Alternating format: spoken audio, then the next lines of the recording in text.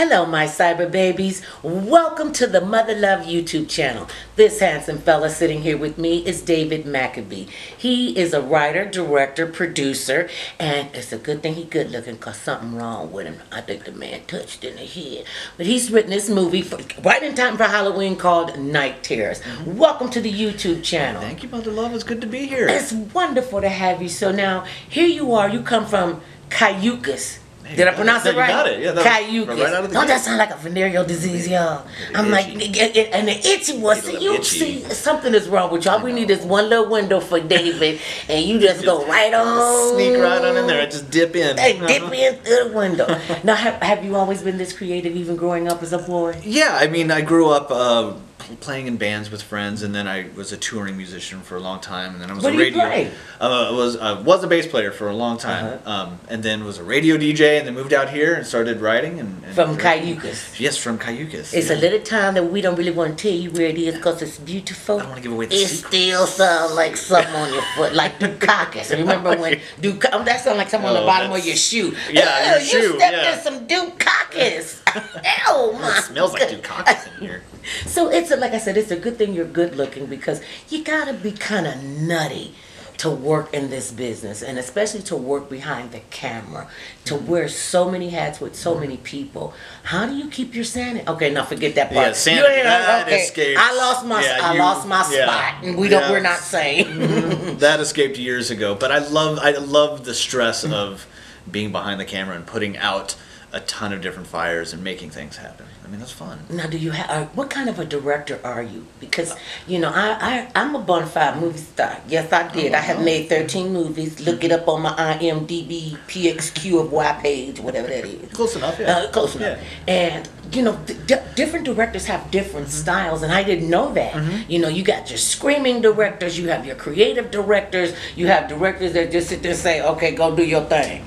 Okay. I like what to kind yell. of director are you? I'm a big yeller. I could see. Yeah, I am not buying no. that. No, I like to collaborate. I'd like everyone to be on the same page, and if you as the actress want to try something, maybe let's try it. Okay. But maybe we try it my way, but we also can try, like, as long as we're on the same path to making something cool. I like to collaborate. I like to put our minds together. Sometimes other ideas are better than the others, and that's the way it works. And that's what's beautiful about directors like you, because you don't come in and you gotta be like, I gotta put the hammer down, and let me be the one to put the hammer down.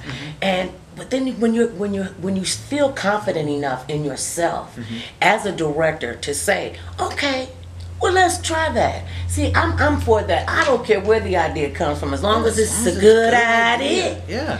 I could get it from a kid. I could get it from a senior citizen, wherever it is. What inspires you as a filmmaker? Life. I mean, life is always happening, and things are changing all the time, and those are the things I like writing about. Sure, this is a horror movie, but there's a lot of real life things going on that people for real deal with, not just the pop out monsters, the real life monsters. Okay, like what is when you talk about storyline, because to me most horror movies don't have a storyline. What's the storyline? What's the meat of the film? At the end of the day, it's about chasing your dreams and not getting what you hoped you would get, and life taking a different turn. Our main actress, Lorraine Landon, plays Jane, and she's a washed up movie star.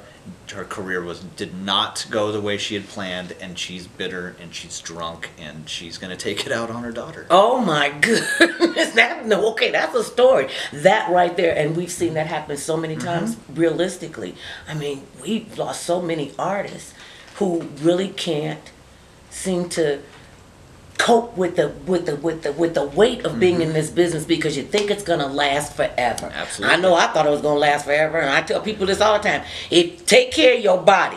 Take care of your body and your mind and your spirit, because all three of them suckers will double cross you, and you will find out you'll be living longer.